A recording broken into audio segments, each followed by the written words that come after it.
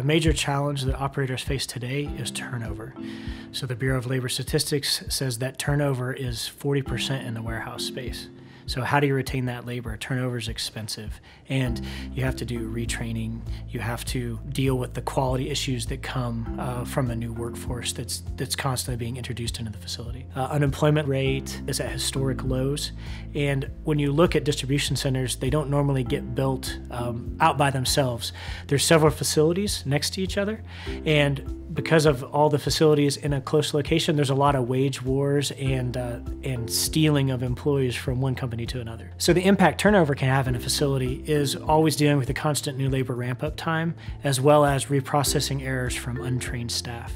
All of those are expenses to the bottom line. We're helping our customers predict when an employee is going to leave using machine learning algorithms applied to their labor management data. By applying machine learning to data from the labor management system, we can actually predict when an employee is at risk for leaving.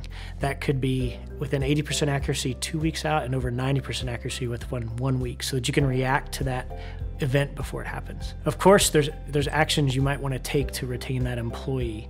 Maybe an incentive, maybe retraining, maybe a different opportunity within the facility. So a huge factor is understanding the key performance indicators in your building, and those are different for different operations.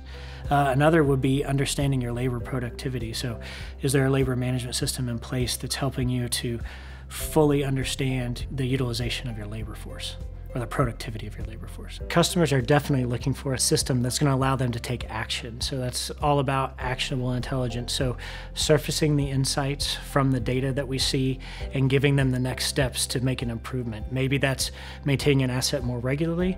Maybe that's moving flow around the building. Maybe that's looking at how their workers are utilized within those four walls. So we have a lot of data that we've connected. We take that data, apply algorithms to the data, and give you back insights as the customer so that you can go take action immediately. So with a digital transformation, operators are to be able to run their operation with more visibility and control.